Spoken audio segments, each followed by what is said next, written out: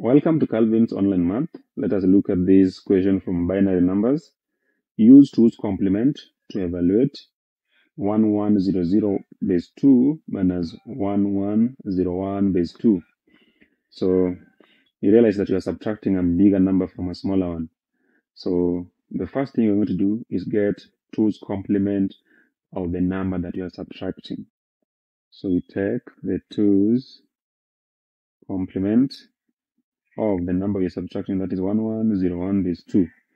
So to do that, we just get the 1's complement of the number and then add 1 to it. So 1's complement just involves inverting the bits. So if it is 1, you write a 0. If it is 0, you write a 1. So that will be, this will be 0, 0, 1, 0.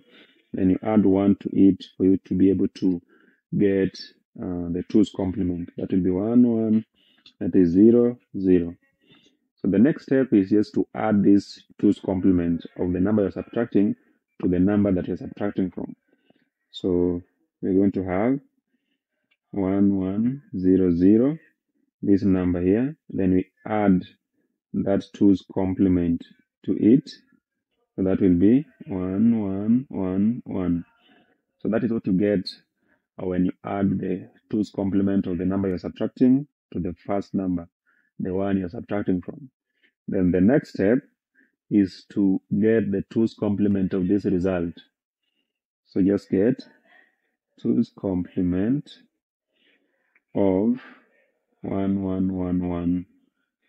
So like I said, to get the 2's complement, you just get 1's complement of that number and then add 1 to it. So the 1's complement of this number is just 0, 0, 0, 0. Then you add 1 to it. So when you add 1 to it, you're going to get this to be 1, 0, 0, 0.